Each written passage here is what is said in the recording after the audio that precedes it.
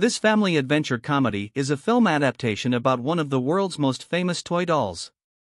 Barbie, Margot Robbie, leads an ideal life in Barbieland, where everything is perfect, with awesome parties full of music and color, and every day is the best day.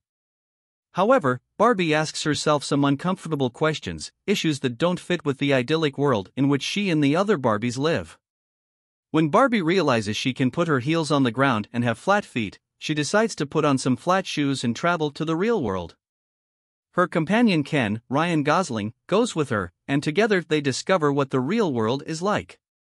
Of course, when Mattel CEO, Ferrell, learns that Barbie has escaped from Barbieland, he will do everything to prevent a catastrophe and wants to put this toy doll back in a box. The Barbie movie has been the subject of much controversy, discussion, and controversy.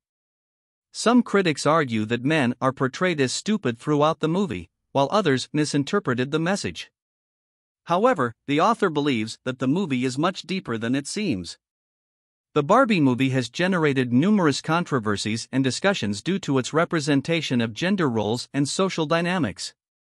In Barbieland, a matriarchal island, women control all aspects of society, while men are passive and without significant tasks. The protagonist, Barbie, undergoes a transformation when she discovers the real world, a patriarchy where she feels despised and harassed by men. The story begins by introducing Barbie, the stereotypical fashion doll, who lives on an island called Barbieland, a matriarchal society where women have power and control. Despite the apparent perfection of this world, men, known as Kens, are relegated to insignificant roles and are dependent on the Barbies. The movie attempts to subvert gender roles to generate empathy and understanding. Through the transformation of Barbie and Ken, societal expectations are questioned, and the idea of authentic and independent identity is promoted. The story highlights that both men and women face pressures and expectations, and the solution lies in mutual acceptance and empathy. Barbie discovers that her perfect world has imperfections and decides to venture into the real world to understand what is happening. In the real world, she realizes that men are in control and treated with respect, which leads Ken to want to replicate this system in Barbieland. In the end, Barbie decides to give up her plastic perfection image and becomes an imperfect human being.